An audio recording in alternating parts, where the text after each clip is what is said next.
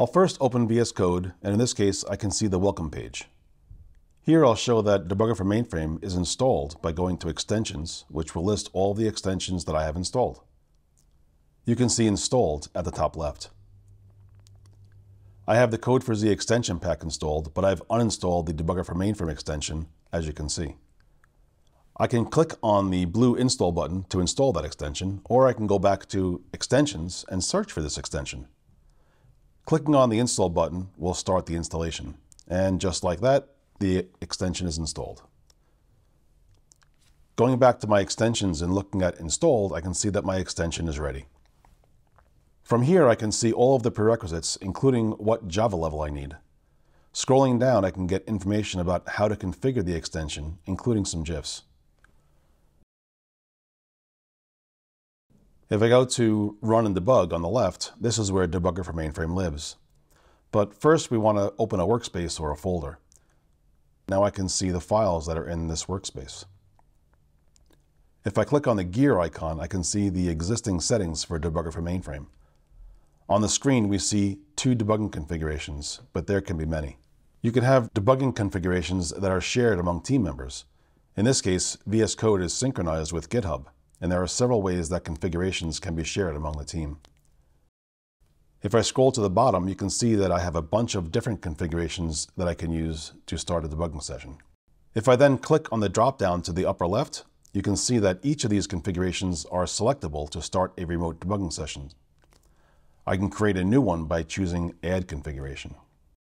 If I do that, I first choose the type of configuration that I want. As you can see, there are many types, but for Debugger for Mainframe, there are 3 of interest. So I'll choose one of the batch configurations, and here you can see that I'm given a template where I can define all of my debugging criteria. What programs I want to monitor, where the symbolic information is for these programs, how to connect to the mainframe that the application will run on, etc. I could also create a new configuration for CICS, and again, there's a set of debugging criteria that I need to provide. Once you are done configuring your debugging criteria, you would want to save the launch.json file. In this case, I have all the debugging criteria that I need, so I won't save this info. So here I want to start a debugging session for batch. If I hit F1, I can bring up the command palette. I'll start typing fetch, and I'm prompted with fetch extended sources. Once I do that, I'll need to choose a connection to the mainframe to fetch the source from. I'll enter my password on that system, and then my extended source will start to be fetched. You can see the status of that on the bottom right-hand corner. Now I have my extended source in my workspace. In this case, it's a COBOL program. However, if you notice, this is plain text. If I go back to my extensions, I can see that I have COBOL language support installed, but I've purposely disabled it. Enabling it shows the extension taking effect. I now have the full power of COBOL language support for this program. Coloring, syntax checking, so if I make some editing mistake, I would see it underlined in red. Okay, back to debugging. So if I scroll down to the procedure division, we can set some breakpoints. If I click on the space to the right of the line numbers, I can set an unconditional breakpoint on that line. If you look to the left, you can see that the breakpoint appears in the breakpoints view. I could also right-click that area and edit or delete a breakpoint or create a conditional breakpoint.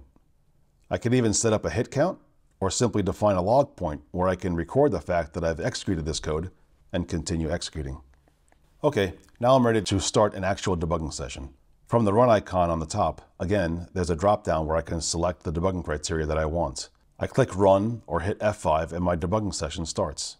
On the bottom right, you can see that I've submitted the JCL that was specified in the settings. Once the job starts running, execution will stop at the beginning of the first program that I want to debug. The highlighted line is the one that I'm currently looking at. Looking at the navigation bar, I can step in, step out, step over, continue, etc.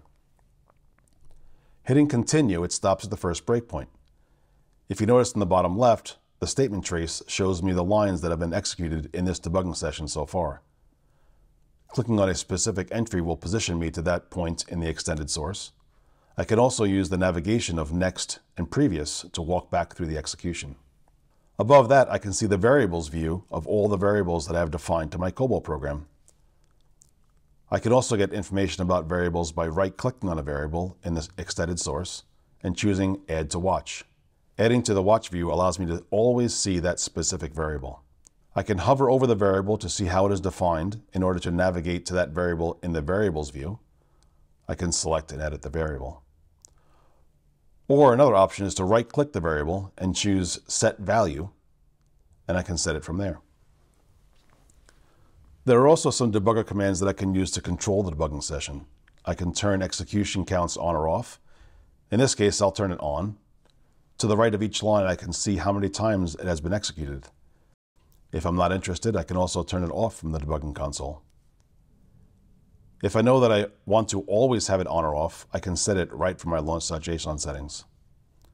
Now I'll just continue the execution of my program, and it runs to completion.